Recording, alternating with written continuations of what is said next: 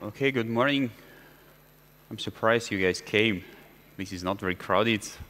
Looks like there is already a new generation who never ever heard about uClibc, so probably nobody just knows what is that.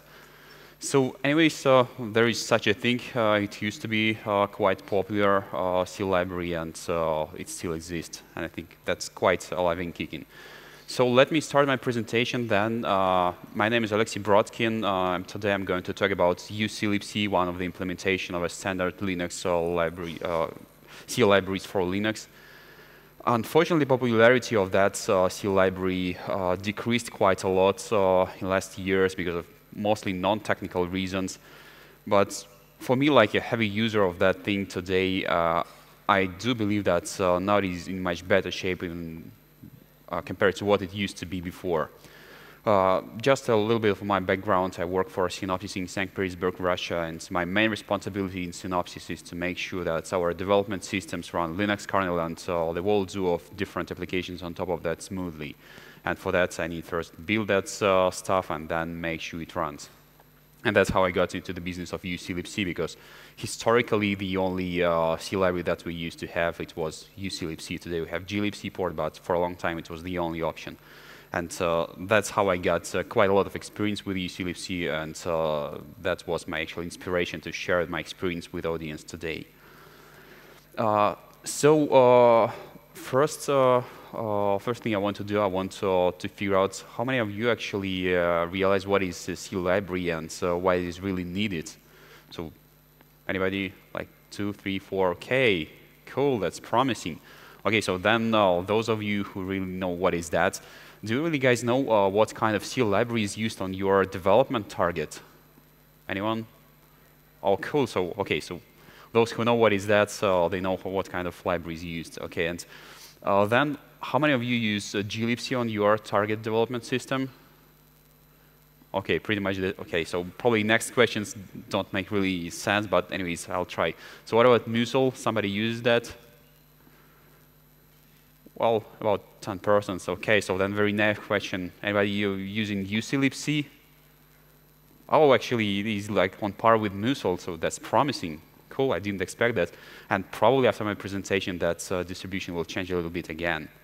So what are we going to have today? It will be high-level overview of what is uClibc, some note about history, what we used to have and what we have now, current state, who dropped usage of uClibc, and then will be the most interesting technical parts. We'll go through a couple of situations which uClibc user may bump into, not necessarily, but that might happen easily. And just to make sure that we are on the same page, so I think that will be of interest for those who support embedded Linux distributions and build systems, essentially, because that's one of the options that you may use. The other category of people, those users like we used to be in ARC, who have no other choice, like you have uClibc or nothing, and that's why you have to use that. And so in the end, all the curious embedded Linux developers who may just be interested in something new or something old in reverse. Let's start, and actually I want to start from a couple of fun facts that I discovered for myself during preparation of that presentation. So probably most of you know about BusyBox, which is like a Swiss Army knife of embedded Linux. And that package of utilities was created by the same guy, Eric Anderson, but what was interesting for me, it was created before uClibc, so that was the first step to getting something small and still running. The other project is Buildroot, which is widely known today. And again, it was started by Eric Anderson, and it was just a test bed for uClibc, like, okay, may I build and run that application, this application? And today we use it for same purpose as well, but mainly this is like a major build system for deeply embedded systems, and I use a lot. And now you may sort of test not only uClibc, but musl and glibc anyway. So that turned to be pretty much not the worst test bed, probably one of the best. What is also interesting, those two creations of Eric Anderson are much more popular than uClibc. Buildroot is used widely, as well as BusyBox, which is used even more than Buildroot, I guess. Then there is another project, OpenWrt, or known now like lead project. They use Buildroot as their build system, even though it is heavily patched, but still that's The regions are pretty much the same, and that's quite interesting. So again, something which started as a testbed for uClibc ended up as a build system for major distribution for wireless routers, for example.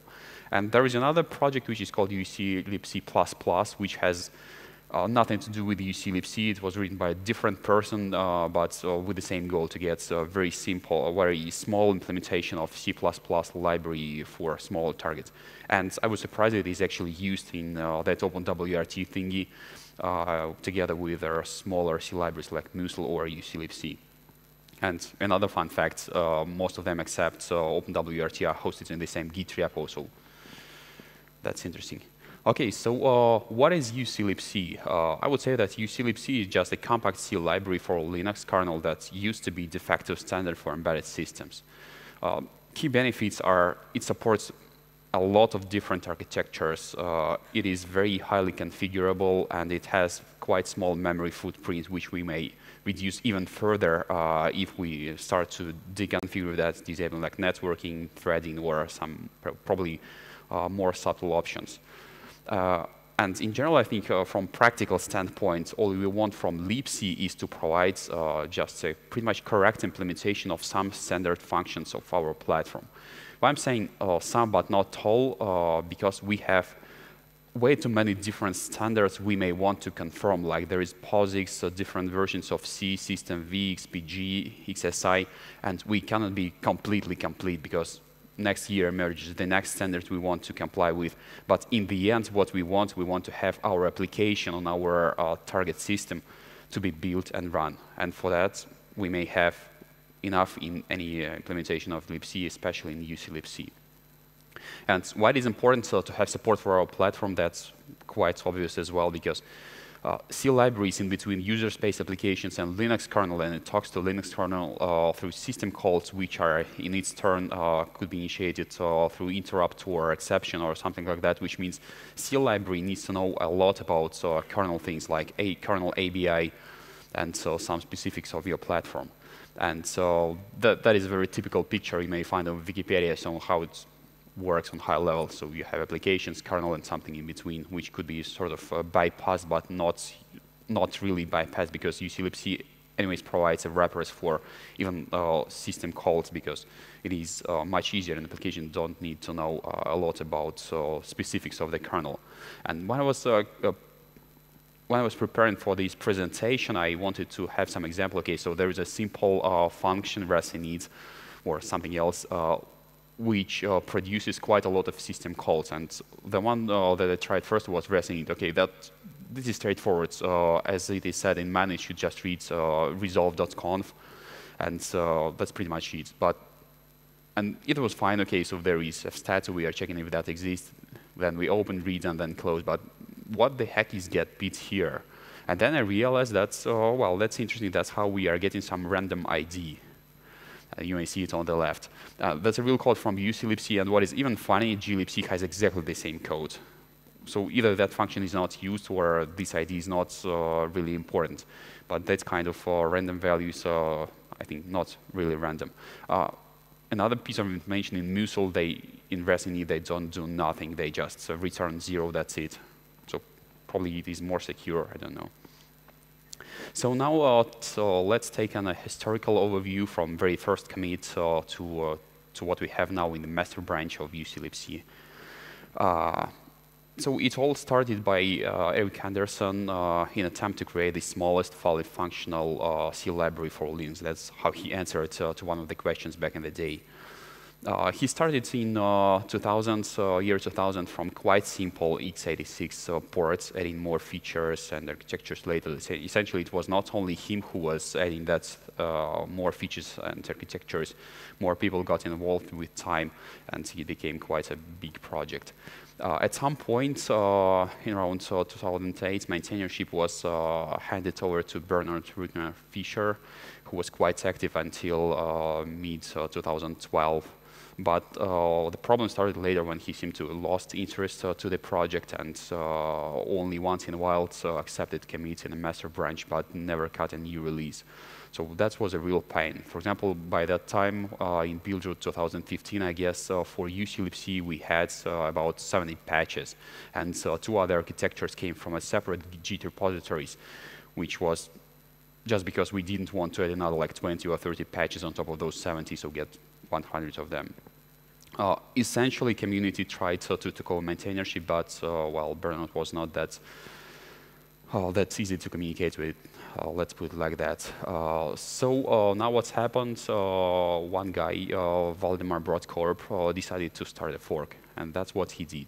He took basically a master branch of uClibc and put it on a different Git repository and started to maintain that. And it's turned out to be a very good initiative, actually, because since then we are seeing regular releases every couple of months. And so not only releases, every time release happens, Valdemar runs full uClibc test suite, which exposes all the regressions or improvements, so it is very handy. So what do we have now compared to where Burnout left it? As of today, we see significant improvements in that project. So for example, a lot of cleanup was done. We removed 6 different architectures which were either broken, so you were not able to build that, or, for example, you can build that, but it won't run, or even worse, you don't have a target, neither simulation engine or real hardware. So there was no point to support that thing. So they were removed, and code became a little bit cleaner. Quite a lot of configuration options were removed, even though like uClibc's motto is we are configurable, but this causes way too much pain for maintainers, users, and developers. So some of them which are not really important, and so they only may contribute to like reduction of a couple of bytes or a couple of lines of code, they were just removed. That made it uClibc more compatible, more maintainable, for example. Another thing which happened, we merged together a lot of different libraries like librt, libutil, and all the others to the single one library file, which again made code a little bit, or quite actually significantly cleaner and more compact, and it is easier to be used now. But with that, we've got a couple of other major changes. So ABI changed when we bumped version from 0.9 to 1. Something. Essentially, library names are now different, and that causes some problems, which I'm going to address a little bit later. And also then we merged libraries all together, and that's another piece of the story. What else? Now we have support of more architectures, which is also beneficial, and some of them, for example, 64-bit ARM. This is very nice because this is very emerging and interesting architecture. Now you may use it with uClibc, so why not? Some others like Lattice, Micro something, Andes, and Spark 64, they are also nice. Also, NPTL support was then added to MicroBlaze and Extensive, which means wider range of different applications could be used on these platforms from now on. In my opinion, that is very cool. And another significant improvement is test suite was first separated from uClibc sources and then reworked. And that rework included not only cleanups and minor fixes, but entire wrapper which was used for execution of that test bench was modified. We switched from make-driven execution to a shell script. And the difference is very important because uClibc supports no MMU targets where you don't have fork. And make uses fork, which means test suite is not usable on no MMU targets. Now it is possible. We have a shell script who execute it like in a shell which exists on those platforms, and we are getting results actually. So we have now much better test coverage. And why it is important to separate it as well, so we may have a better regression testing again. We may keep the same test suite, but change versions of C library, or we may change test suite versions and keep C library the same. So that's nice. Those options, for example, that were removed, so was support of large file system. Okay, now we have it enabled by default because it didn't contribute a lot to tinification of the library, but it was a problem too, because every time you don't have it, you need to rebuild it. So that was a nightmare. Some glibc configuration options and some options related to execution, actually dealing with modules of 2.6 kernel, which probably, well, not nobody, but not very widely used today. So that I think was fine. So what is the current state? Who uses uClibc today and who does not? The major user by far is Buildroot, actually, where it is the default C library for most of the architectures, basically for which it works. And Buildroot is interesting in that regard because we have about 2,000 different packages, and most of them could be built and run with uClibc, which gives us the answer that, okay, practically speaking, that C library implementation is quite complete because we may build a lot of different things and run them, essentially with some quirk, with some fix-ups, but we'll talk about it a little bit later. So, but anyways, coverage is quite good. Another quite interesting example, which I didn't know exists before I started to prepare to that presentation, is libc-ng.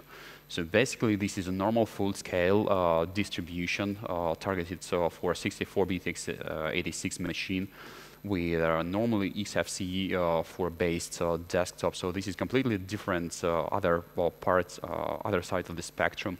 This is not for embedded. This is for like normal desktop thingy, and there it is used as well. And that's also, I think, tells something. So that library is not that bad.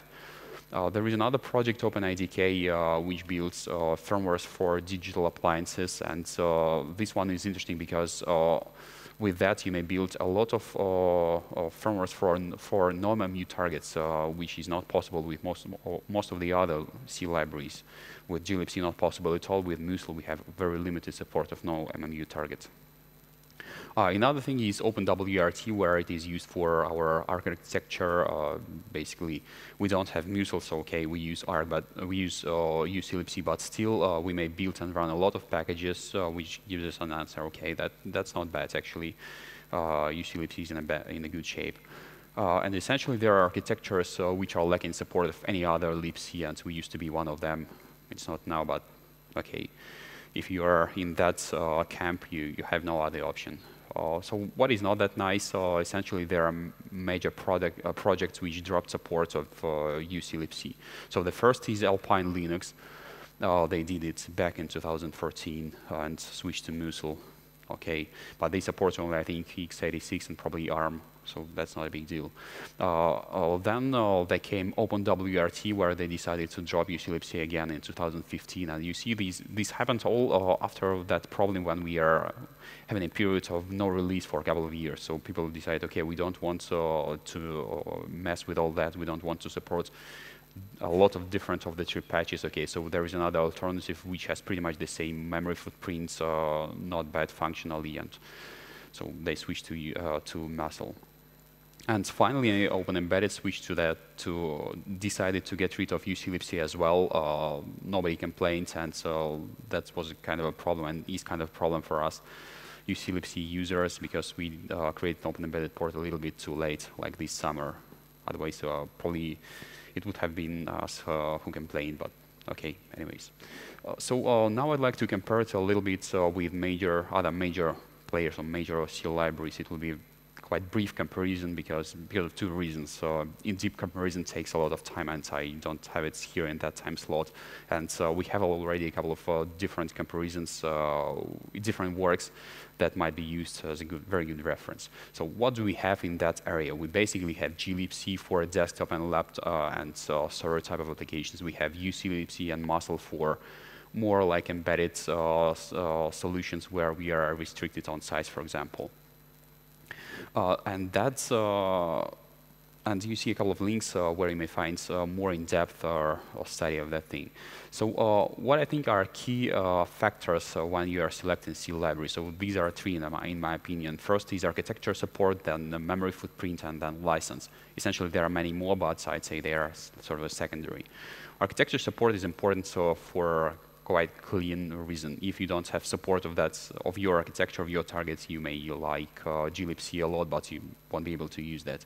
And uClibc is by far the library which supports way too many different, quite exotic sometimes architectures compared to glibc and musl as well. As we are talking about sizes, if you are in embedded type of application, so then you don't want to lose another 2 megabytes of memory just because there is a full-scale uClibc. Most probably you're looking at uClibc or musl. But beauty of uClibc, if you don't want networking and threading, you are even twice slimmer, which is, I think, quite good. And licenses, if you may afford having uClibc and don't care about obligations, okay, you take it. Otherwise, so you have some restrictions.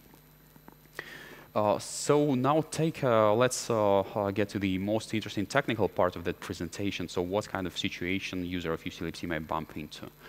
The first problem is uClibc is not backward compatible. That it never was and will never be probably. It has no stable APIs, and that means you have to be careful. And every time you update uClibc version, the best thing to do is basically to rebuild everything from scratch. That's how you're escaping problems with dependencies. And so we had a couple of them, like changing version number, changing libraries from different amount of different libraries to one library. So if you have binaries that were linked against previous version of uClibc, they are not usable any longer because they want to load library which doesn't exist on your file system. The other problem is actually not a problem of uClibc, but it is like, okay, application developers, they only think about stuff they use. So if they use glibc, they will think about glibc and nothing about anything else. So in uClibc, we wanted to mimic some version of glibc and to be sort of compatible with everything. But the point is, our feature set differs a little bit, which means in some cases when we are trying to make that also to the 2 glibc, we may not get something that we want. So we decided, okay, we update a minor version to something more recent, and we did that. But the next day we realized we did it.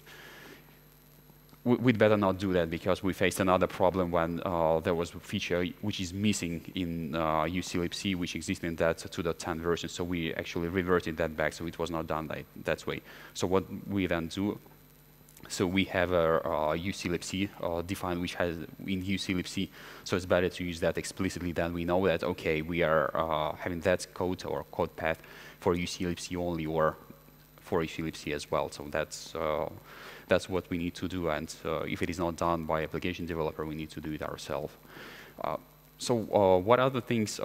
Again, there are a lot of assumptions. So if it is not only glibc, okay, I assume networking is always there, IPv6, locales, and some other fancy stuff. But with uClibc, it is not always the case. We may have something if we have it configured, but we may down-configure that and we don't have that feature. Or something like libnsl or NSS, they don't exist in uClibc and never will be, because these are deprecated features which actually shouldn't be in glibc as well, but it is still there because some people use that, and glibc developers don't want to break those user experience. Okay, so we need to live with that, and for that we need to somehow accommodate it. And the best way essentially to do it on the side of application, and because there are tools like automake or cmake, which may test if you have access to that particular symbol, if you have this header installed in your sysroot or on your target, if you may link with some library. So if that check is possible, then it's good. We don't need anything. Otherwise, we need to implement something ourselves, like disable some option explicitly, and so then usually that change could be upstreamed, but not always essentially. What else? uClibc doesn't support versioning of symbols. That's clear because we are small. We don't want to have all these hustle.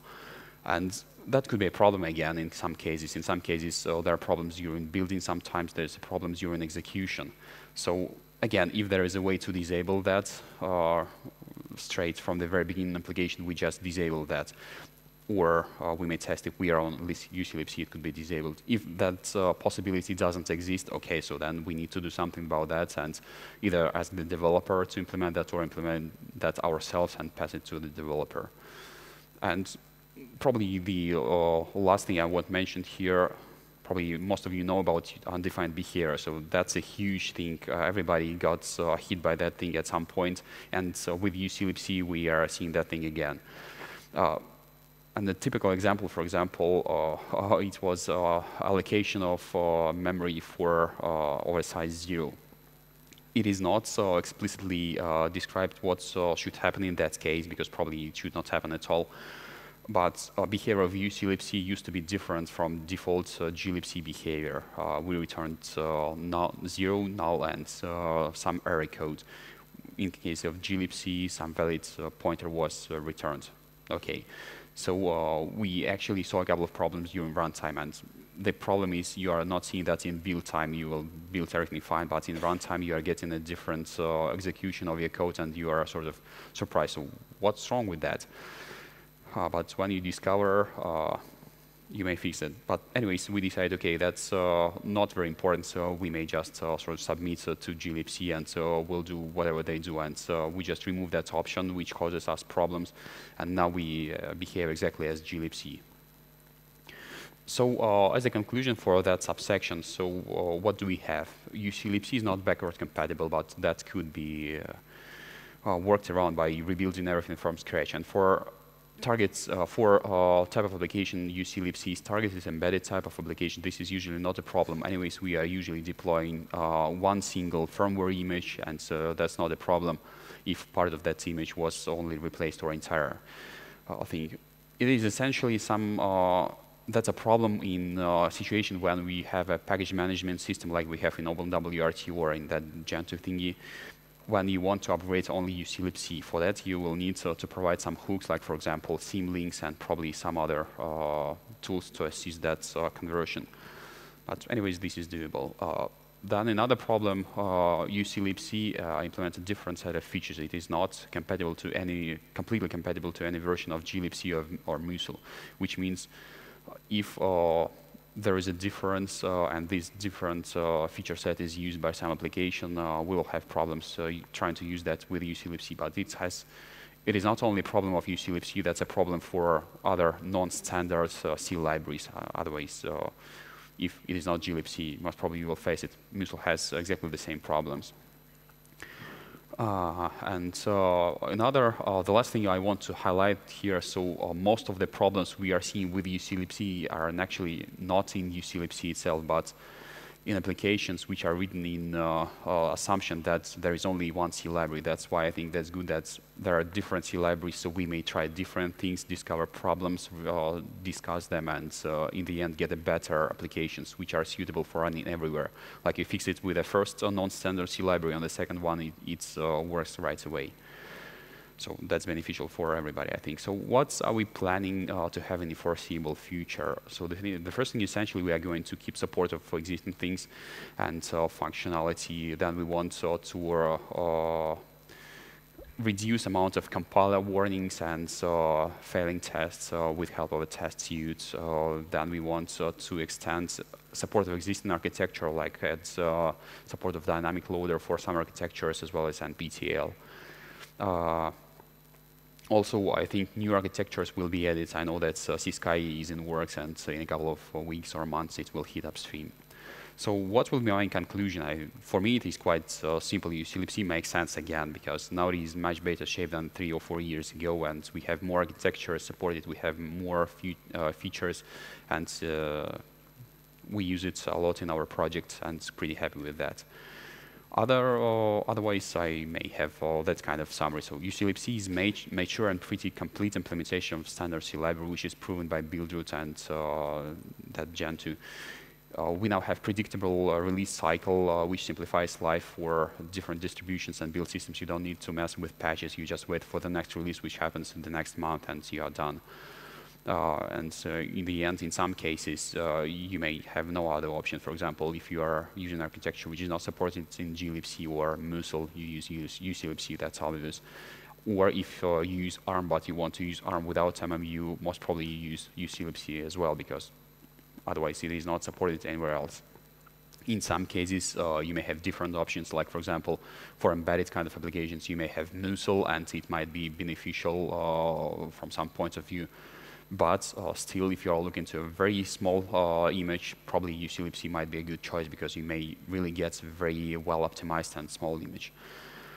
In some situations, as you saw, there could be problems when you bump into some issues, but most of these could be overcome with just investment of some time and patience, or if even that doesn't help, just send an email to application developer or developers of uClibc to the mailing list, and most probably you'll get quite a good support of that quite friendly community. That's it for my talk today. Do you guys have any questions? So there is a microphone. If you want to ask something, please go and ask. That's clear. No interest. Not convinced uClibc is alive. I'm quite clearly convinced that it is alive, but I believe that the problem is the lack of compatibility with other libraries. I mean, if you let's be, it's very difficult. I don't want to come across as being offensive, but is saving 500 kilobytes really worth it nowadays in a time where where memory costs almost nothing, even normal memory costs almost nothing. I'm coming from the hardware point of view. Yeah, essentially, you won't have exactly the same set of features and everything. And that's not true that you don't have those kind of applications. We have a lot of single board computers which are available for like everybody for peanuts. But still, there is markets of IoT and some devices which are produced in a big volumes, and there essentially will count. I may tell you because I work for a company which which licenses CPU cores for deeply embedded solutions. Like think about SD cards or something like that. Every like byte counts there. That's really true. And essentially, there are many cases when you may use like gigabytes or terabytes of storage. You don't care, and most probably you won't use uClibc there. There's no reason for that. Anybody else? Yeah. How's working with uClibc and extensor? How solve the softcode? I mean, just compiled.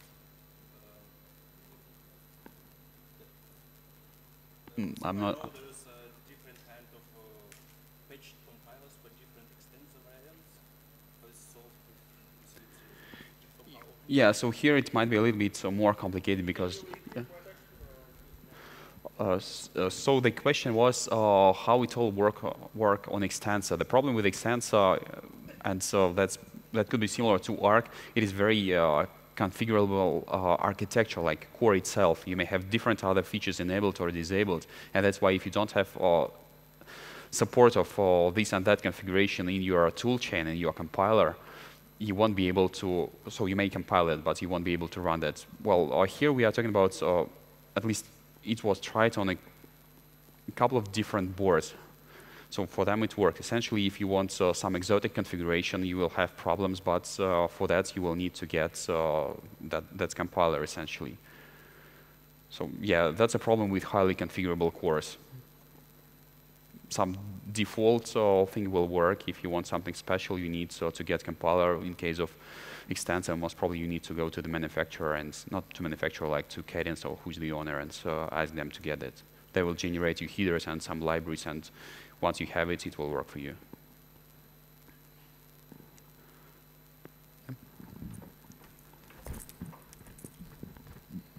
I'll run the mic.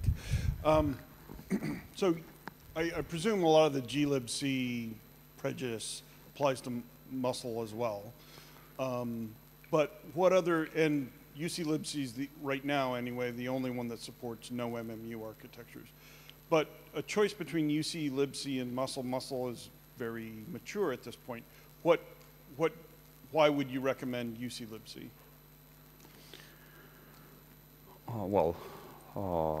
If we are talking about architectures which are supported across all the libraries, that might be a tough choice. It might be like, okay, I used to use uClibc or I used to use musl. I don't, again, I'm a very practical person, and which works for me, that's fine. If there is a reason to try something else, like it is better, it has smaller memory footprint, that could be a good reason. Otherwise, that's your choice. And well, actually, for musl there is a good reason, that license. If you want to do some modifications, okay, this is me, IT, okay. You do whatever you want. You tell nobody about that, and so you use that. With uClibc, you can do that. Mm-hmm. You will need to expose all your changes in the end. So yeah, that's a benefit for musl. Or for uClibc, depending on your. Well, yeah, depending on which size you are. If you are a commercial company, it's a one point of view. From the other point of view, that's uClibc. And I like that in uClibc because I prefer to have more input from users to get those changes contributed. But I'm not running a huge business. Probably otherwise I would have another opinion on that. But you don't know of a significant size advantage to uClibc? One of the links actually mentions those articles. So one is actually the author of musl created very detailed comparison, even though it's a little bit outdated, but most of the things are listed there. I mean, that's one. And another is probably it will answer your question a little bit better. So that's a talk from Hemraj, which will go you through a couple of steps, helping to select the better version of C library which suits you the best. So go check it out. Slides on the Linux Foundation site, so you'll be able to use this. Okay, anybody else?